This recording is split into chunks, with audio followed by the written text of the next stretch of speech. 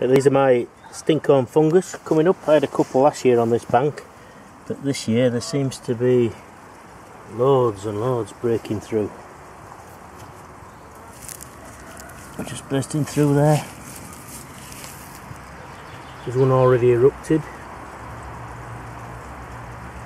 The green stuff on the top is the spores, and that smells. I think it smells nice, but it's supposed to smell like dead meat, rotten meat, to attract flies, but it doesn't. Nevertheless, flies are attracted to it. They get it on their feet and they walk it all over.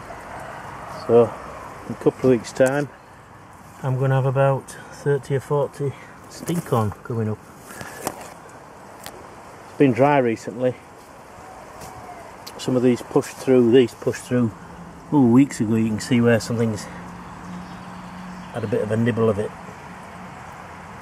But it was so dry they stopped coming, but now the rain's come, they're carrying on coming out. Well, we've had a fair bit of rain and the Stinkhorns are coming thick and fast now. And I wish this was smell-o-vision, then you could smell the Stinkhorn. Another one here.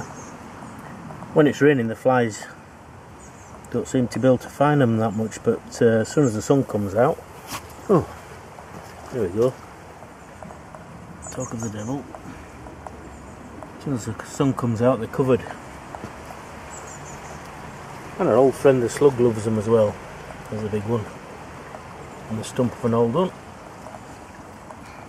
Another one down there, and one just about to burst.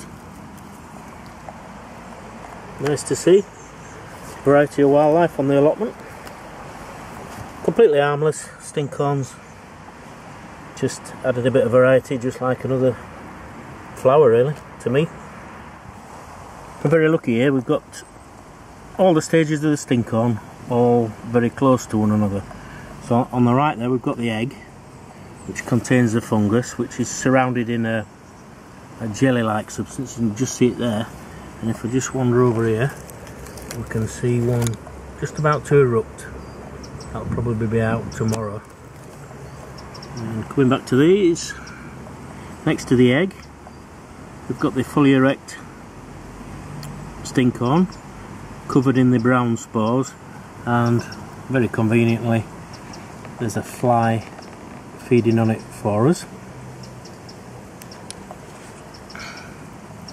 And then coming round to the left, we've got one which is still erect but no spores on it. They've all been eaten by flies.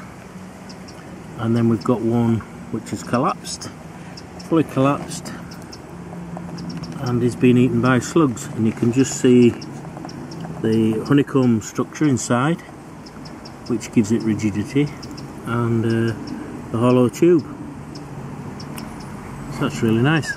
All the stages of the Stinkhorn, all very close to one another.